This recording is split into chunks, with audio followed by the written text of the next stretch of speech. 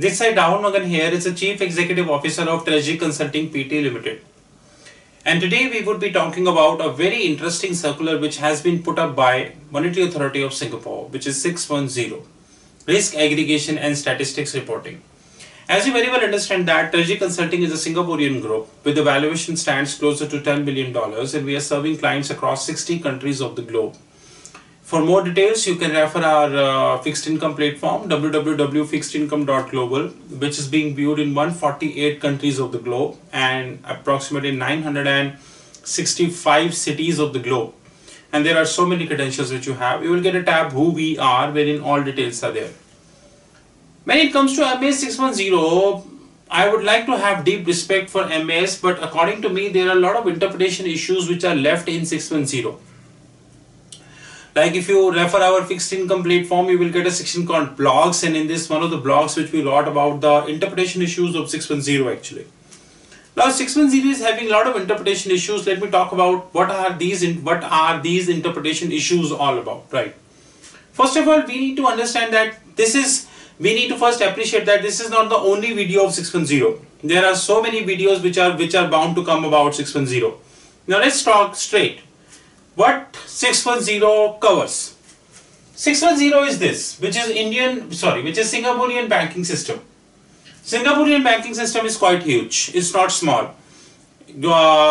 I served as a corporate treasurer, and according to me, approximately $1 trillion of trading is happening approximately per day in Singapore, which covers object finance, foreign exchange, commodities, everything. They have more than 500 top banks of the globe are having offices in Singapore. Space is limited, might be virtually, might be a physical office. But the moral of the story is the regulator, which is Monetary Authority of Singapore. Monetary Authority of Singapore is the ultimate body who controls everything, and one of the fantastic institutions. Like, they are quite reachable. You can speak to them and you can share your views. They listen to your views. It's brilliant. I don't think that there is it's a wonderful institution to have, to be honest. Now, according to me, Singaporean banking system can be divided into two parts, apparently speaking, which is deliverable banking, which is non-deliverable banking. There are a lot of people come to me and saying, what does deliverable banking stands at? Now, deliverable banking is nothing but when you are in a country and you are catering to the requirement of that country. Example, Treasury Consulting is having two subsidiaries now, which is one in Singapore and one in India. Now, what deliverable is, when the Singaporean entity is contacting DBS and they are saying we need a bank guarantee of 1 million Singapore dollar, and DBS Singapore is issuing us a bank guarantee of 1 million Singapore dollar, this is a deliverable banking. What is non-deliverable banking? Like Reliance Industries Limited, which is taking a non-deliverable position of two types, which is onshore-offshore spread and the NDF cross spread. Now they are taking this position sitting in India, in Singapore, because their Singapore subsidiary is acting as a channel partner, and this entire trade is legitimate and has to be legitimate. But unfortunately, there are many intelligent people we have in India, without even understanding what this product stands at, they start calling it as a speculation and a lot of words which you can't even think of, right? So we have two, which is deliverable and non-deliverable banking. When we add up these two, we end up banking books. This is quite right. Now, I think 610 would have some tough days, but not now, maybe 3 years down the line, when we have fundamental review of the trading book. One of the interpretation issues which I have with 610 is that when you read fundamental review of the trading book as a standalone regulation, which is all set in 2022, basically it was set in 2019, but you understand that without quoting the name of the bank, we have a lot of banks who have a humongous muscle power in the banking system, and they can do anything, whatever they wanted to do. So they got it postponed by approximately 3 odd years. So it is now coming 1st January 2022, which is roughly 3 years down the line, right? Now, in this, what exactly is happening is that once you read fundamental review of the trading book as a standalone regulation, and once you read MAS 610 as a standalone regulation, you will get to know that both are not syncing with each other. Now, one is moving here, another is moving here. Maybe 3 years down the line, Monetary Authority of Singapore, with due respect, will come up with a lot of amendments, lot of changes. Maybe they might change it up, because that's for sure that 2022 is a time when the world financial system would be shaken it up. Now, when it comes to shaken it up, I'm not referring to a word called recession. I'm referring to that all the Basel III guidelines will get implemented by 2022, and maybe we have few other guidelines. So maybe we might see Basel IV also, and also fundamental review of the trading book alongside other different RegTech products are coming. But let's hope so. Now, overall, there are 35 asset classes which we have in 610. I'm going to be naming one by one as our videos would come. This is not the only video, like I told you. Now, these 35 asset classes actually which we have in 610, I have taken few important. That doesn't mean that others I have not taken is not important. They are also important. But few asset classes which I want to deliberate now. Other I would like to deliberate later. Example, repurchase agreements, reverse repurchase agreements, debt and securities, equity investment, intangible assets, contingent liabilities and commitments. Boss, this is an area of deep fight when it comes to the integration with IFRS 9.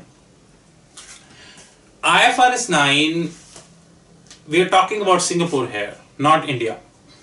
IFRS 9 more or less is fully implemented in Singapore. Majority of the big groups of Singapore are making their books in IFRS 9.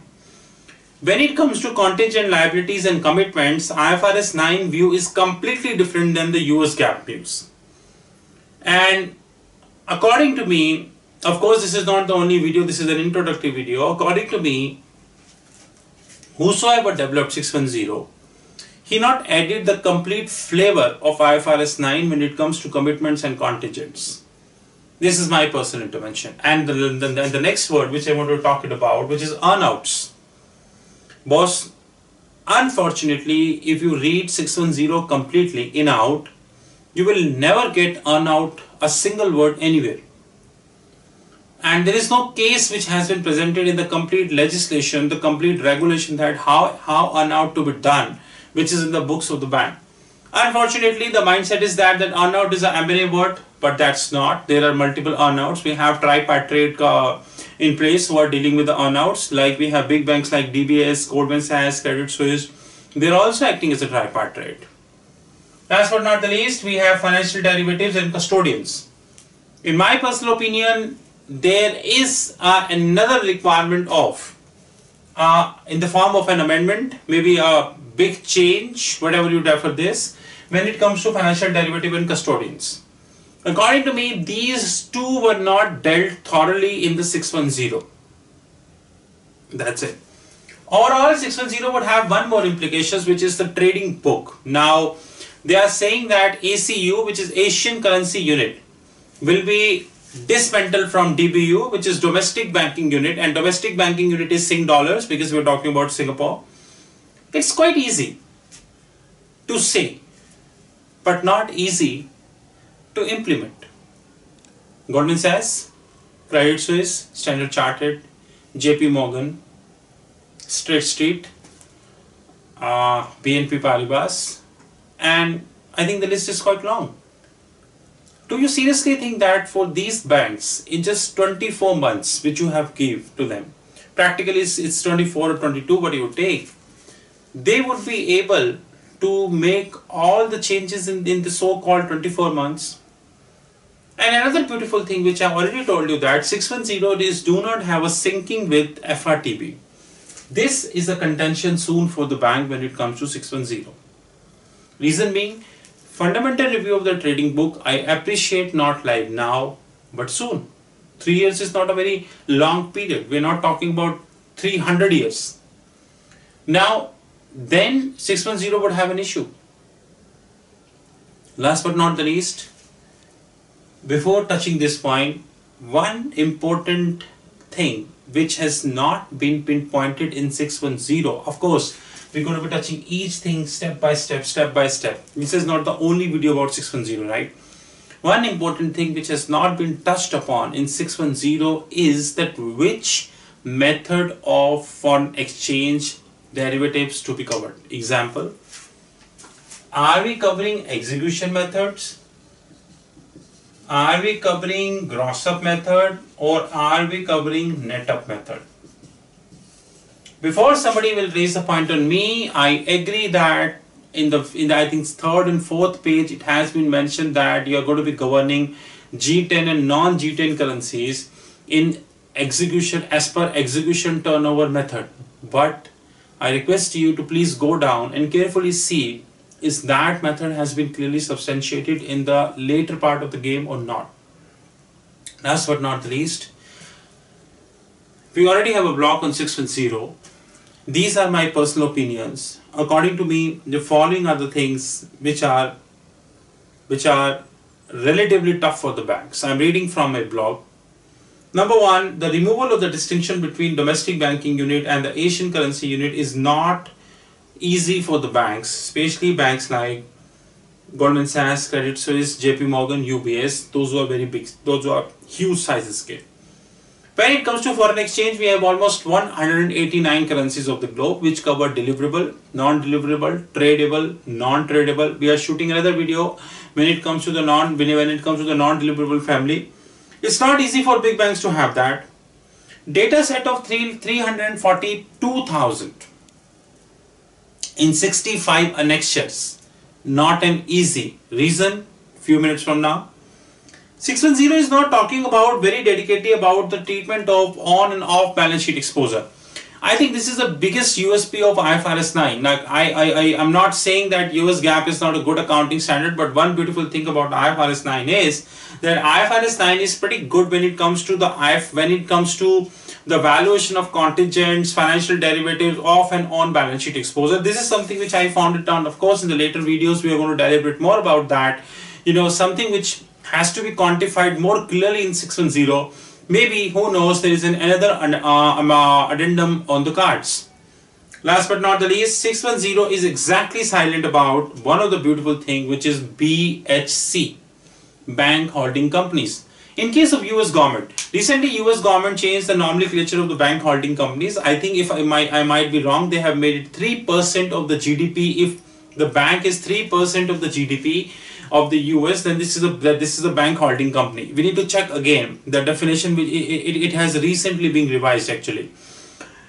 610 is not very specific talking about the bank holding company, the reporting pattern of the bank holding and the non-bank holding companies. But when it comes to, we have a lot of banks in the US, those who are working in Singapore and having a good exposure also. Example, Goldman Sachs, Citi, JP Morgan. They all are American banks and they all more or less, and I think all are BHC, bank holding companies.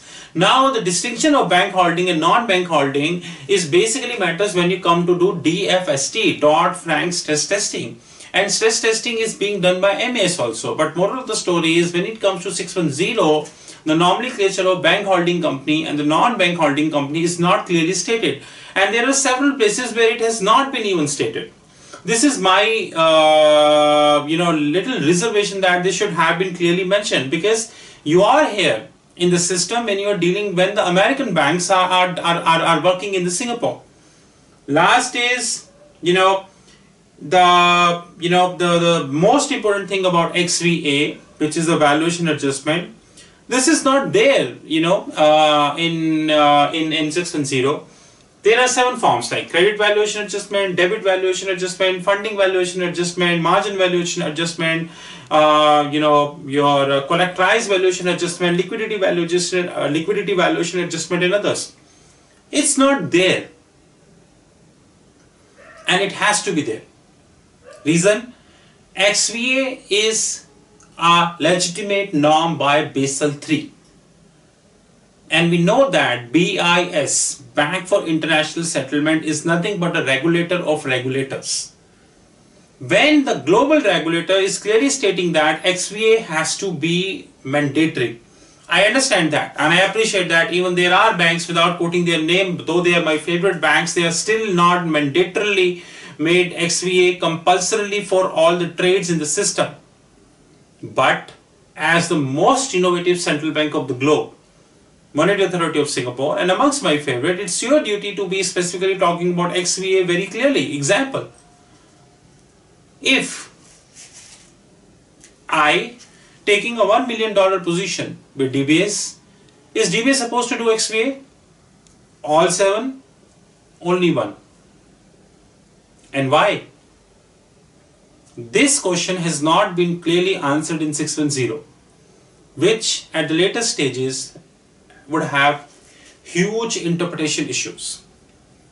And these interpretation issues would end up valuation issues. And please welcome the repository, the storage, the technology which governs the bank treasury management systems. All the banks which I quoted here, now the board is very small but the list is not. DBS, UOB, OCBC, Goldman, Credit Suisse, JP Morgan, Bank of America, DB, Standard Chartered, BNP Paribas, HSBC, and the list is quite long actually. Mitsubishi Financial Group and lot. They all are running on treasury management system. Treasury management system is not a toy which can easily be configured. It requires a huge effort. Configuration is an issue. And sometimes you need to do the customization. Sometimes, most of the time you need to do the customization. According to my personal intervention, 610 is a wonderful stuff. Singapore need that. Monetary Authority of Singapore did that. Excellent, 10 out of 10. But there are some interpretation issues and there are some places which either deliberately left blank, maybe the fresh amendment is on the way, or maybe it is not being thought the way it should be. So I request Monetary Authority of Singapore to please consider these changes. Of course, in November when I am coming, I am hereby giving a written acknowledgement letter to MAS wherein we will give everything in writing. In other case, you need anything to talk about right now, you are most welcome. My mobile number is 9899242978. My email ID is rahul.magan@treasuryconsulting.in. My Skype ID is rahul5327. Our platform is fixedincome.global. And please don't forget that Treasury Consulting fixed income platform is now being watched in 148 countries of the globe and ruling the Google's first rank. And also do not forget that we are the first company in Singapore who launched 610 trainings which are on our fixed income platform. If you have anything to talk, refer us 9899242978. Thank you and have a wonderful time. Thank you.